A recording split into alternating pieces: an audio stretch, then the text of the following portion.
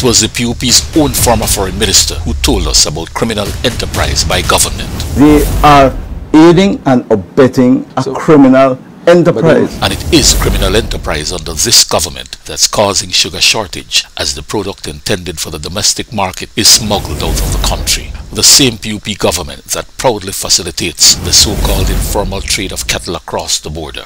Criminal enterprise is what Ministry of Agriculture and Marketing Board are allowing, as well-connected PUP importers monopolize the sale of expensive vegetables on the local market, while they set up an interdiction unit to confiscate affordable vegetables. Criminal enterprise has even taken over the police, as law enforcement personnel facilitate the landing of drug planes, and the commissioner admits gun licenses are issued with fabricated vetting by officers within his own department. Criminal enterprise at Ministry of Lands caused the execution-style murder of businessman Ricardo Borja, who himself had licenses for 10 guns, including assault weapon. Criminal enterprise involving gun licenses continues to cause the death of countless citizens, while Belizeans are still awaiting the promised audit on the issuance of those licenses. Criminal enterprise saw a commercial plane stolen and crashed by suspected narco-traffickers, and it's the heights of criminal enterprise that Belize is now a cocaine-producing nation. It's all happening under the PUP, which Hubert Elrington told us is not a political party, but a criminal organization engaged in politics. They are